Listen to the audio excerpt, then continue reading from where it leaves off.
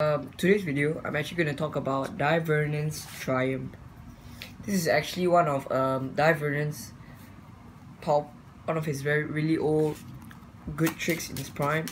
And this trick, right, was basically a good trick because it sort of messes with the spectator's mind, sort of gives them a illusion into their heads. So let me just show you what it looks like.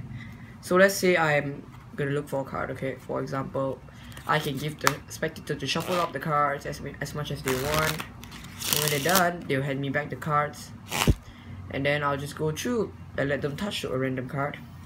Say touch this one right here. 5 of diamonds is the selected card. I'll place the 5 of diamonds somewhere into the middle of the pack, and I'll just cut a few times. Okay, but here's where it happens.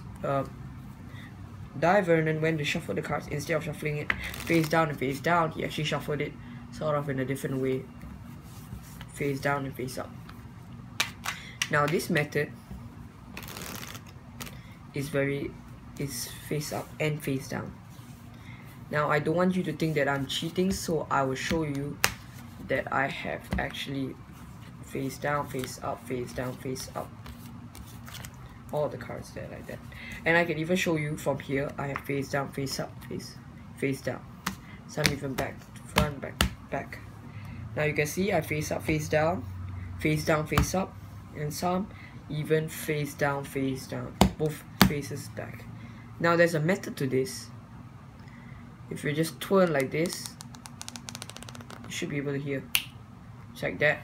Every single card turns back face up except for one card. Just so happen to be your selected 5 of diamonds. That is Vernon's trick, and if you were a spectator, you would check it out. You can even check the whole deck. This is not a special deck where you can simply, if I had to perform this to you live and I borrowed your deck,